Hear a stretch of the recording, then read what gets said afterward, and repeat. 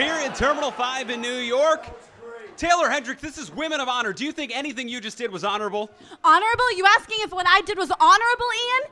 I say that exactly what I did was honorable. I just taught an ungrateful little snit a lesson. Do you think anybody made any breaks for me? Cut me any slack? Do you think those fans give one care about me or about her or about anybody else?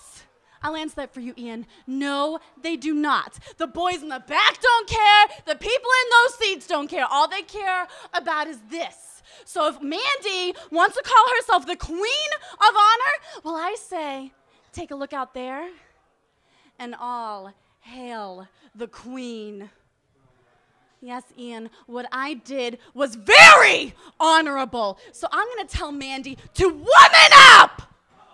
Because I am positively poison. This division should be built around me. I was given no breaks. I had to build my way up, work my way up, setting up rings, long car trips. I lived out of my car to go to wrestling school. I beat cancer. I was homeless.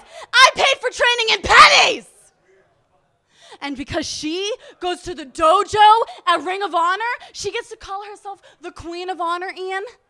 I say I am a woman without honor. I did everything the right way. And the only thing that I have been left with is the voices in my head, the monsters under the bed. And that's it. Nobody's paying my bills but me. Nobody cares when I walk out to that ring.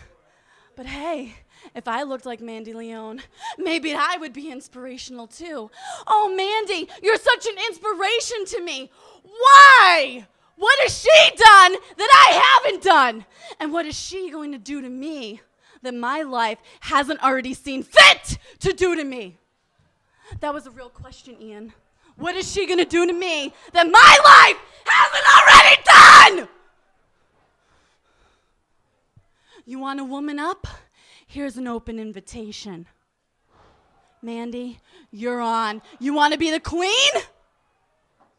It's time you hail Hendrix.